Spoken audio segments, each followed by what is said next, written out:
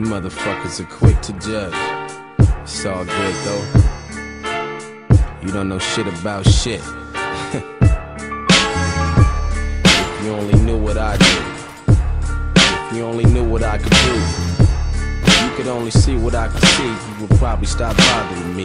Yeah, I independently started this shit. Marketing hits, starving for chips. No gasoline to start up the whip. Felt like the only nigga labels wasn't bargaining with. My heart has been ripped, I stuck with it as hard as it gets. These producers would always blow me off. Now that I'm blowing up, they don't recall. Talking about, yo, you my homie, dawg.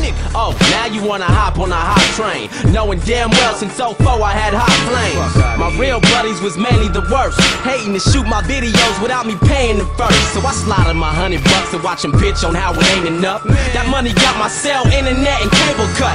A real homie would've gave a fuck and not expect to pay up front to get the money later when I'm making some. Nobody's got a bigger picture except me. They neglect me. Only thing that protects me is FB. Come on.